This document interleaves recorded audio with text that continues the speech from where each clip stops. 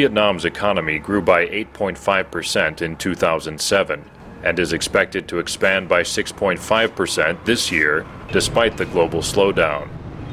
The country's young population, a key factor in its economic rise, is visible in Cà Mau, the southernmost province. This coastal region sits mostly less than a meter above the sea, and many people depend on shrimp breeding and rice growing. And they are learning just how bad the damage from coastal erosion and rising ocean waters can be. They used to live where those poles are some years ago, says this resident. Every year it erodes little by little.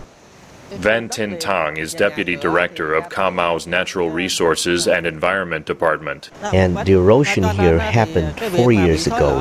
Until now, the erosion is about 40 or 50 meters.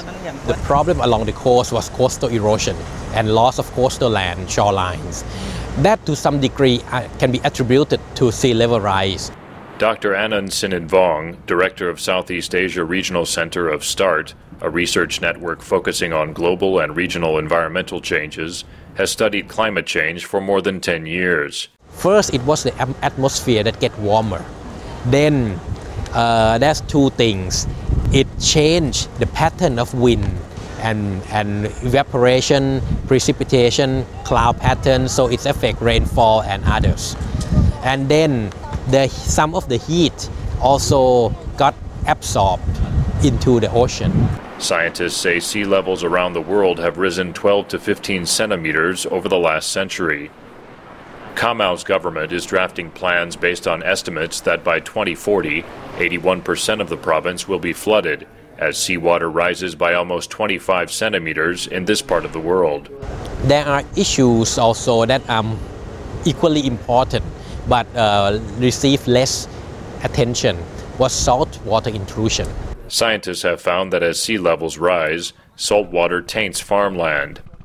This farmer used to harvest rice twice a year, but now because of the high saltiness of the water on his field, he gets only one crop a year. Before we plant rice without salt water. Now we plant with more technology. Before, it's easier. He now plants a salt-resistant rice variety and has learned to breed shrimp on his land.